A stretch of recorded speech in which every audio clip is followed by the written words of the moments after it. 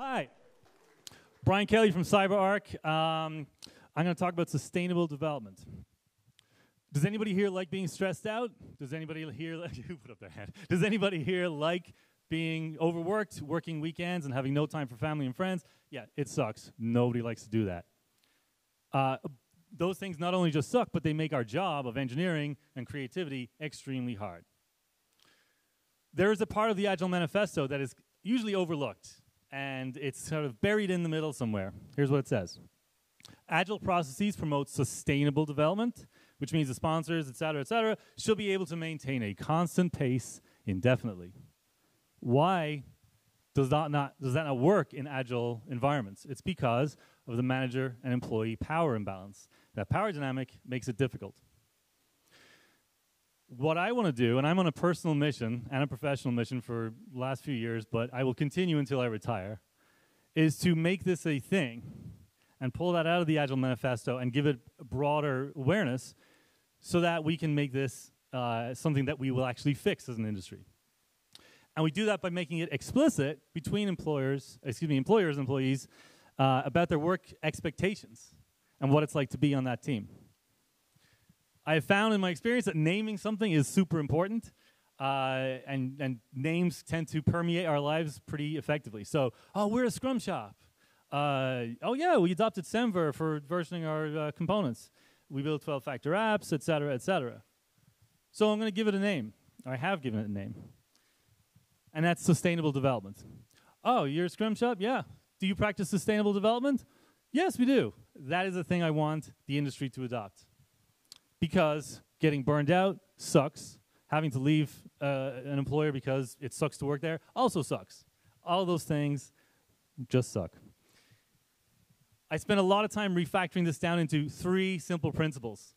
We cannot be super prescriptive about this. We can't say everybody has to work 9 to 5, because then the teams that don't want to work 9 to 5 won't adopt it.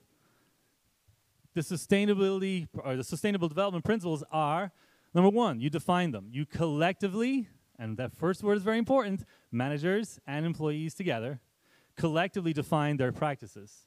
And they state them. They put them somewhere and they write them down. Then they follow them, which hopefully is obvious, but it still bears pointing out.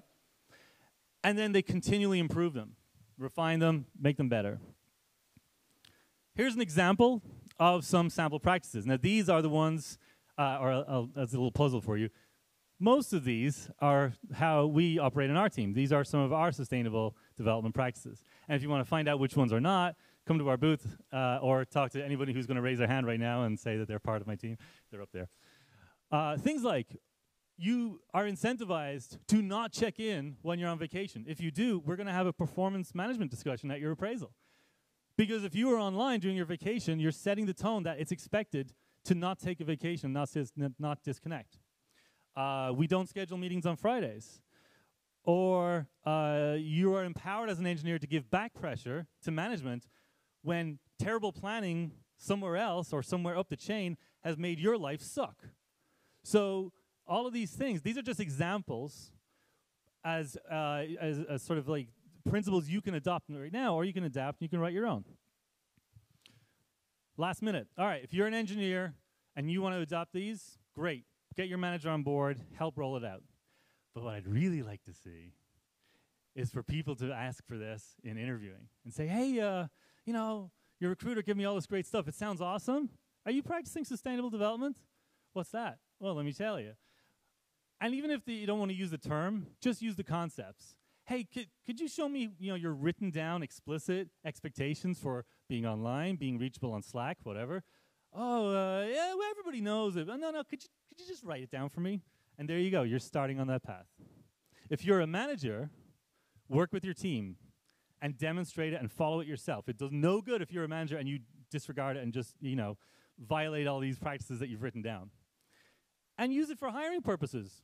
Promote it. We do.